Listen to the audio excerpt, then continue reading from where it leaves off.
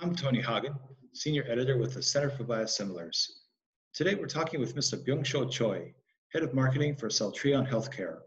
In part one of this interview, we asked him about the company's efforts to use biosimilar Infliximab for the treatment of COVID-19 related inflammation, as well as the company's ambitious plans to launch one new biosimilar each year through 2030.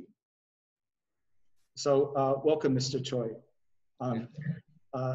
Let's start by talking about the company's work on COVID-19 treatments and your involvement with the Catalyst trial.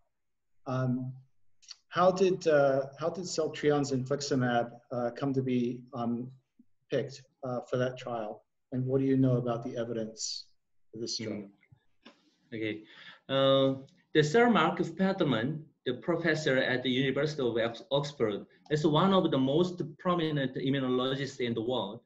He and his colleagues submitted to Lancet a paper describing how Infliximab could be used to treat COVID-19 and suggested an urgent clinical trial.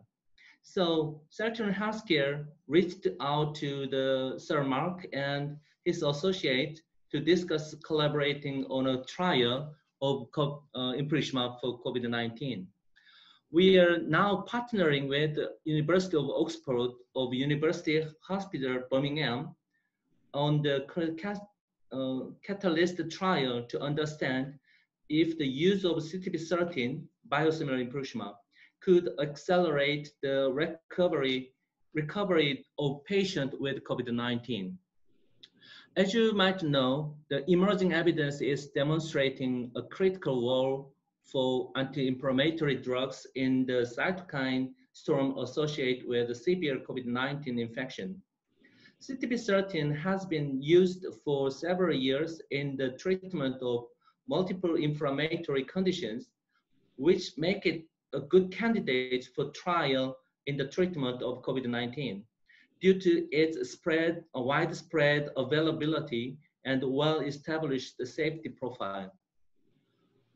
Findings from various medical literature show that anti-TNF therapy such as Infliximab could be a potential option in COVID-19.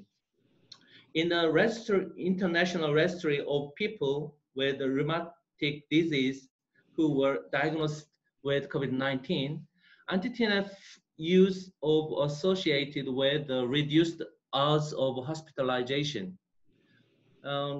According to an Italian case report of an adult patient with severe UC and COVID-19, after 7 days on Infliximab, the patient's intestinal symptoms and general well-being had markedly improved.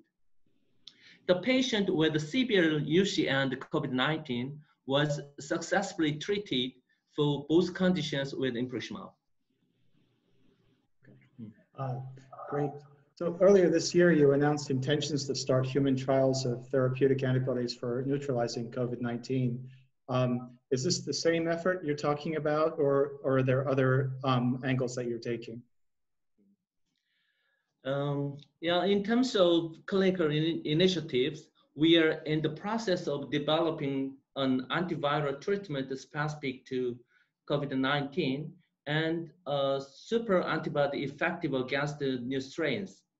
As there is evidence of inflammatory excess in patients with COVID-19, we are also working toward a trial that will investigate the use of Infliximab as a potential second-line treatment alongside the administration of an antiviral.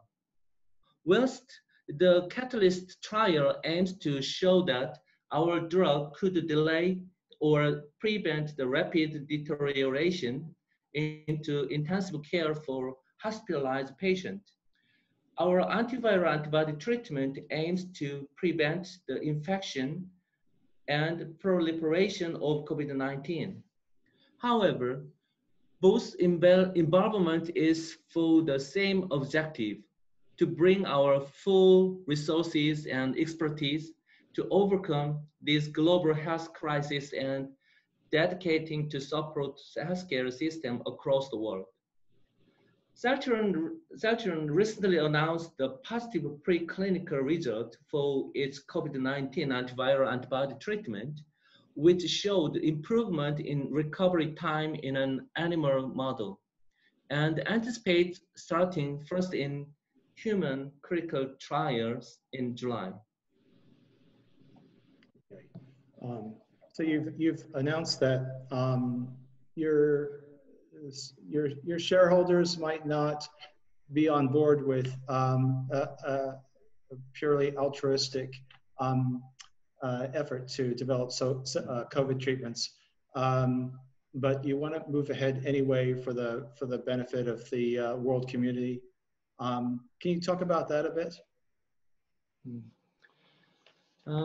Yeah, Celltrion Group was among the first that have embarked on the development of the therapeutic antibody treatment and the diagnostic kits on the onset of the global spread of the novel coronavirus, in a bid to contribute to stopping what would escalate into coronavirus pandemic. As Celltrion Group Chairman Seo Jung-jin said earlier, the development of this solution is driven by our commitment to placing the public interest before our own. Simply put, we are acting on our responsibility as a member of the global pharmaceutical community as we willingly step forward to help address the global coronavirus pandemic. Facing uncertain times during this coronavirus pandemic, we are in line with our shareholders' perspective, their expectations, to create the value. By addressing the societal needs by developing a treatment, we can expand in the market in ways that benefit society and the shareholders simultaneously, while creating value for our customers, communities, and ultimately our investors.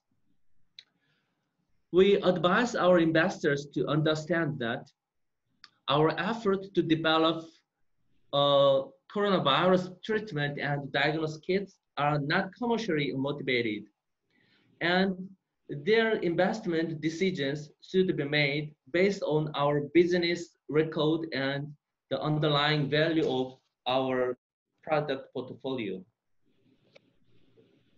Okay.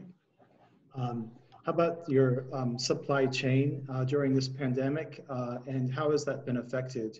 And how have you managed to secure the ingredients that you need for your products? Yeah, to tackle the concern regarding our expected supply chain issues during the pandemic, Celltrion has run a contingency plan considering each government's response to the ever-changing situation and all available distribution options. Furthermore, Celltrion has been closely working with our partners in global locations and closely monitoring inventory level and the distribution channel so that we plan ahead our maximum manufacturing capacity. We have thus secured adequate stocks of our product to avoid our disruption in our supply chain. Okay. So let's talk about your ambitious plans to launch biosimilars. You've got a plan to launch one every year through the end of this decade. Please tell us how you're going to make this happen. Yeah, we have now set up our own sales network and overseas subsidiary in 14 countries throughout Europe to secure competitive needs of our products. Starting with Germany, and UK, and Netherlands, we have started launching the new subcutaneous Infliximab country by country, establishing local operations across major European countries, building our commercial capabilities and strengthening our relationship with stakeholders across these markets. In order for the market to continue to grow, we need the following. The first one is the competitive price. As competition increases, attaining lower cost is critical for biosimilar manufacturers to support discount and defend against competition. The biosimilar industry needs to keep reducing production and the distribution costs to set the price competitive. With this in mind, Celltrion Healthcare is working on tight improvement and high concentration formulation to maximize the price merit. The second one is added value. The industry should plan to not only develop biosimilars, but also to add value to medicines by developing bioinnovatives and new medicines that offer enhanced properties. For example, enhanced patient convenience of use. Essentially, biologics are moving toward personalized medicines. In this sense, Celltrion anticipates that Remsima SC will offer stable potency and lower immunogenicity compared to the IV formulation, as well as increased flexibility and convenience through self-administration.